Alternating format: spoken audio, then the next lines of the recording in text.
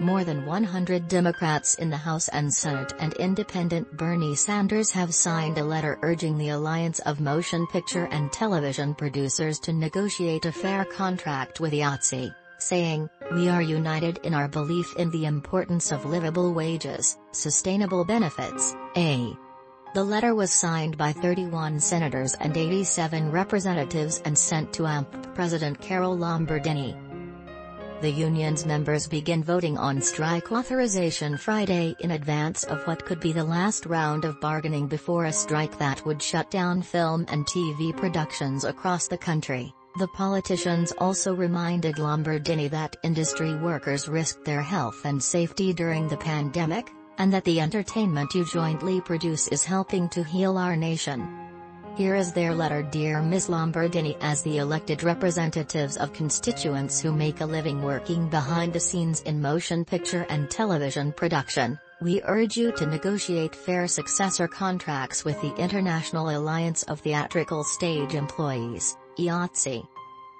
We support the principles of adequate sleep, meal breaks and living wages for all workers.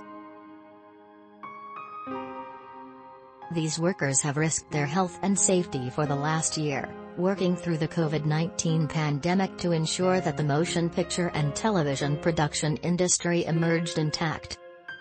Production has now returned to pre-pandemic levels, due in no small part to the essential role these workers play in the creative process. The entertainment you jointly produce is helping to heal our nation. The current contract under negotiation covers approximately 60,000 motion picture and television production workers across the country. Failure to reach an agreement would threaten not only the livelihoods of these workers, but also their family members who rely upon work in your industry, sending shockwaves throughout the U.S. economy and the industry. The key issues in this negotiation, as we've come to understand them, are about worker dignity and basic human necessities.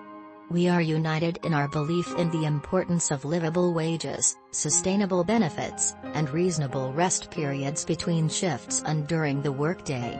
Reportedly, IATSE members are mobilizing in preparation for a nationwide strike authorization vote on October 1, 2021, because of the announcement that AMPTP does not intend to make a counteroffer.